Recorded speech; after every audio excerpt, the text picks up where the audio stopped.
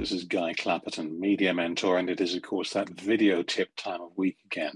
I'd like to develop a theme I've spoken about before, which is knowing who you're talking to if you're in the world of public relations. I was chatting to a podcaster this week who'd had a call from somebody who'd said they wanted to get her client onto her podcast because it was a really inspiring podcast. They really, really liked what she was doing. Her response was to say, "Thank you. Which episodes in particular?" And it went very quiet because, of course, they had no idea what the podcast was about. They just had it on a list. I've had similar things in the past. I've been writing in the technology press, for example, or for that on the nationals about technology. And somebody has called me from the PR industry saying, "We'd like to get you in front of our client. We'd like you to talk to them. We think you're a really important journalist. You're so valuable what you do." And then I say, "Yes, okay, I'll happy chat to them." And then the counter question comes back, which is, "Can you send us some clippings so we can get an idea of who you are and what you do?"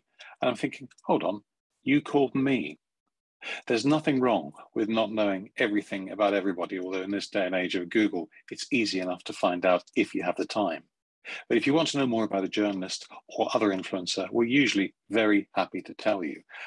Just don't pretend you know us when in fact you haven't got the faintest idea. Be honest, be authentic, ask honest questions. You will get a decent response some of the time, I'm sure, time allowing.